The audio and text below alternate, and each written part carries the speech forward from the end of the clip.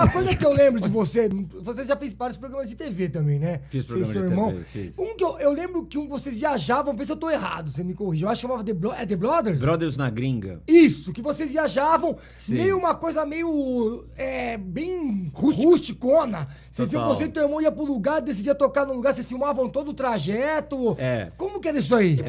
Mas vocês tocavam música, eu não lembro, vocês tocavam música brasileira também ou só gringa, porque vocês estavam na gringa? Não, a gente tocava o som do Brothers ao Brasil, que é misturar, tem coisa em inglês, tem coisa em português, né? E a gente tocou muito ali nos Estados Unidos, principalmente. Fizemos várias turnês, algumas junto com outras bandas, alguns festivais. E a gente foi registrando isso, e aí acabou virando um programa de TV, na Mix TV. Mas era meio na loucura mesmo, vocês só vão pra lá e vão ver o que dá ou não? Tinha uma equipe ou não? Tinha... Calma, uma pergunta de cada vez, senão você não ficou confuso. Toma! Não, a gente no começo a gente foi na loucura mesmo.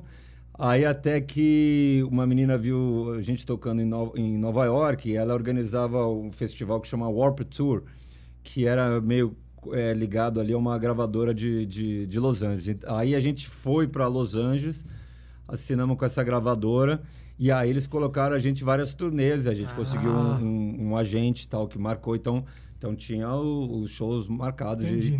Não é que a gente chegava também no lugar, podemos tocar aí. Vamos aí, pau, entendi. Tinha uma organização. Aí a coisa ficou um pouquinho mais organizada. Tinha, mas ao mesmo tempo era bem rústico, no sentido que ia só nós dois e um cara que dirigia, era hold e filmava. Entendi. Uma super equipe.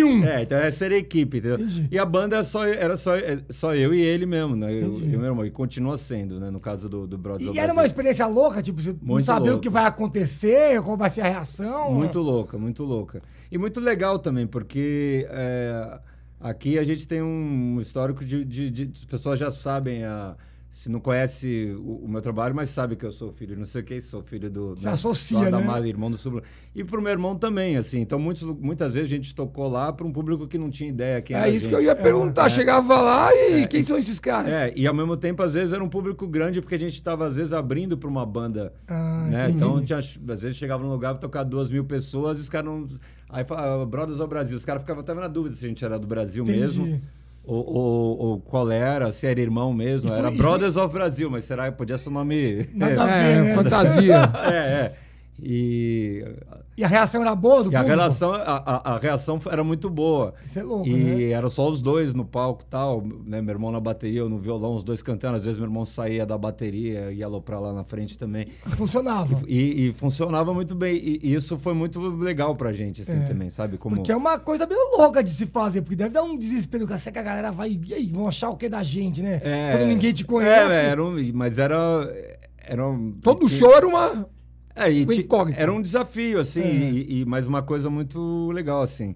Uma conquista legal, né? Porque você sabia que você estava se arriscando total ali. Sim, mas a gente se impunha, assim. Não dava bem. Tá vendo? Não, mas eu chegava com o peito. Não, porque você falou, cara, vocês aqui é o que a galera conhece, os caras, mas você chega num lugar que ninguém sabe, você fala, eu tenho que mandar bem, porque senão fala, esses caras veio tacar o terror aqui, não faz nada.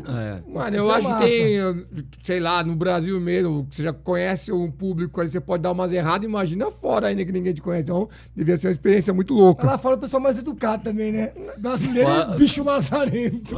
Pode ser ou pode não ser. Também, sei não, viu, velho? Depende do lugar, Deve né? estar no puta show de rock and roll louco, os caras estão tudo pulando, vai saber o que vai acontecer. Você vai morrer até Natal. Você que não vai morrer até Natal, acabou de assistir um corte oficial do canal de cortes oficiais de Tomalicast. E aproveita e também vai assistir os episódios completos do nosso canal no YouTube, Tomalicast.